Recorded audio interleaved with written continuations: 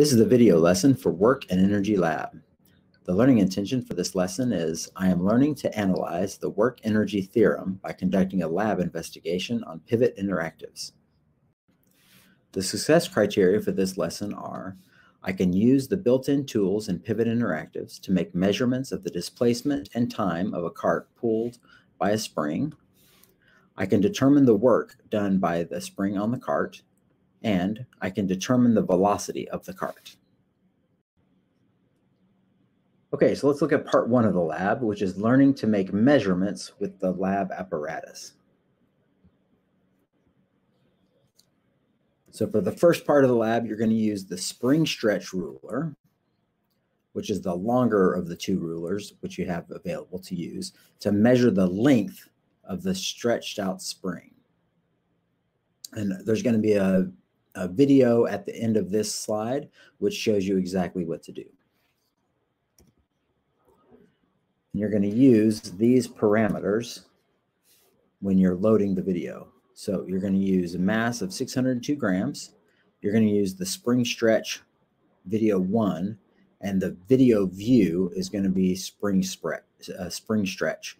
So again, there's going to be a video following this slide, which walks you through exactly how to do this part.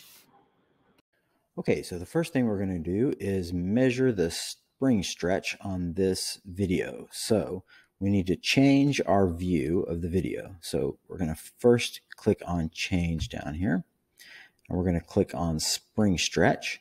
So we're doing the 602 grams, and we're going to look at spring stretch 1. So we have spring stretch and hit load. And that brings up the correct video. Now we want to open up the tools here. So we're going to click on this little guy, and we want the spring stretch ruler, which is this one.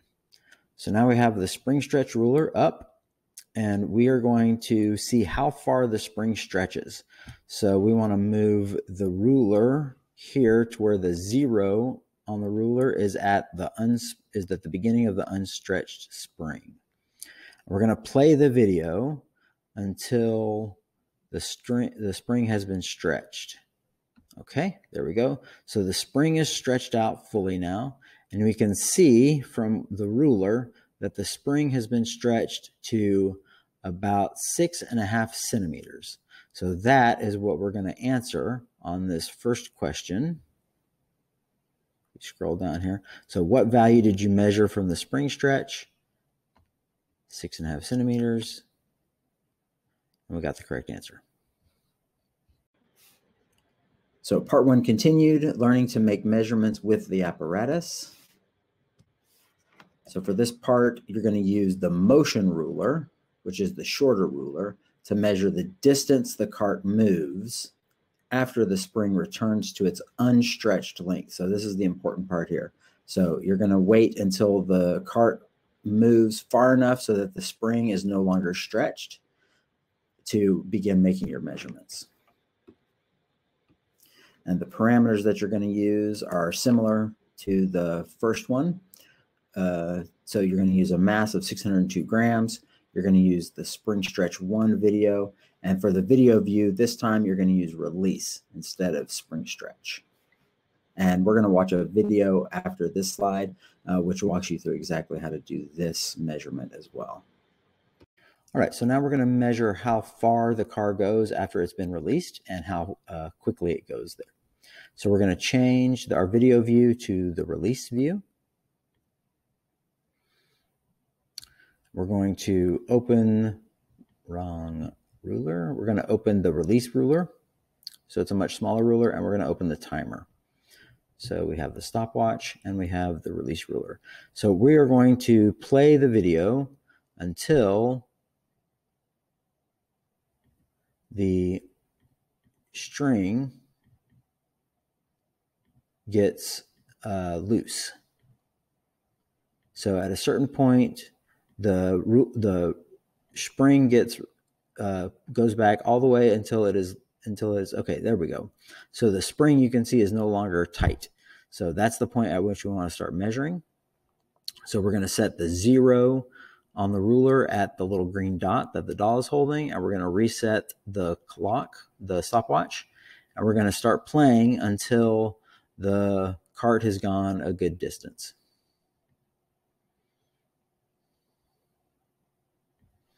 We'll go there, and I'm just going to move it until it's at about 20 centimeters. A little bit more. There we go. So it's gone about 20 centimeters, and it has taken about 0.470833 seconds. So what we want to do is figure out what the velocity is. So if you remember that the velocity is the change in distance or the change in displacement divided by the change in time. So I'm just going to do a little calculation here.